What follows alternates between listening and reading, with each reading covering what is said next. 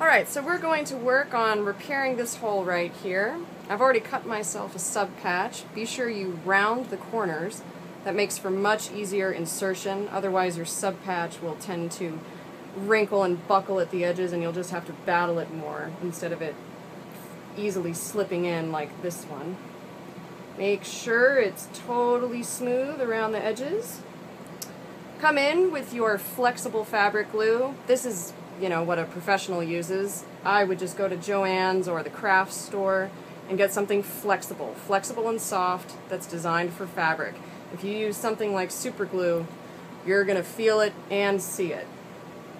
So very gingerly take a tiny bit of glue using a toothpick or a large needle and work it under the existing fabric to glue the existing fabric down to the subpatch.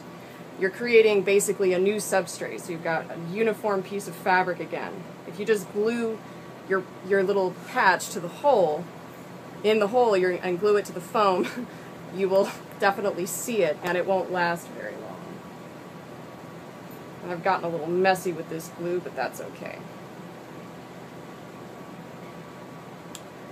And the hardest part is cutting your piece to match. You'll spend the most time doing that. You want to follow the pattern. This one's easy. It's very much of a grid shape with lines going either direction.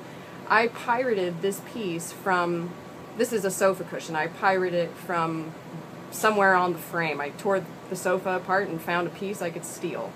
And then I spent several minutes before this video cutting this piece ever so delicately to fit exactly into the hole. I should probably put some more glue on that. Just a little drop on the edge.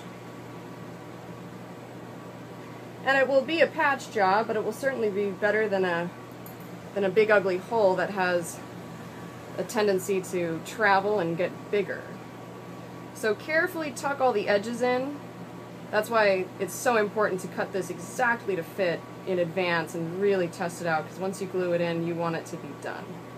And if you want, you can get a board or some sort of book and put some even pressure on it for a few minutes.